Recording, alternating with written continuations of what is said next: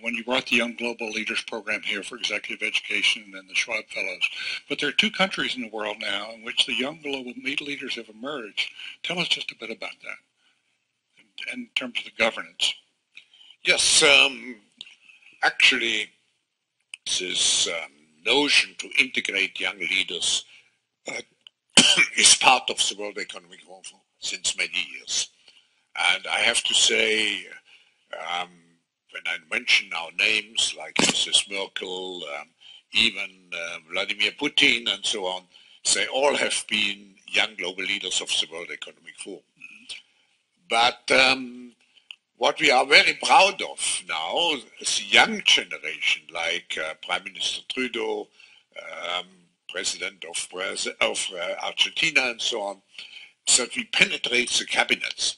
So yesterday I was at a reception for Prime Minister Trudeau, and I know that half of this cabinet, or even more half of this cabinet, are actually young global leaders of the World Economic Forum. And that's true in Argentina too. Wow. Yeah. Sorry. That's true in Argentina as well. It's true in Argentina, and it's true in France now. Mm-hmm. I'm a vice-president with a young global leader, but what is important for me is those young global leaders have an opportunity to come here. Right. And we have established a course now since several years.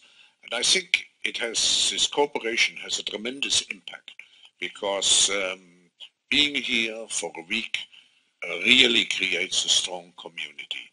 And we, in addition to the young global leaders, we have now the global shapers in 450 cities around the world.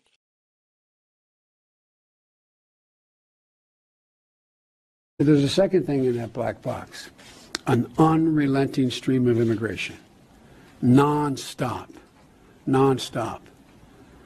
Folks like me who were Caucasian of European descent, for the first time in 2017, will be in an absolute minority in the United States of America. Absolute minority. Fewer than 50% of the people in America from then and on will be white European stock. That's not a bad thing. That's a source of our strength. I think there's a resurgence of anti-Semitism because at this point in time, Europe has not yet learned how to be multicultural. And I think we're going to be part of the throes of that transformation, which must take place. Europe is not going to be the monolithic societies that they once were in the last century. Jews are going to be at the center of that. It's a huge transformation for Europe to make. They are now going into a multicultural mode, and Jews will be resented because of our leading role. But without that leading role and without that transformation, Europe will not survive.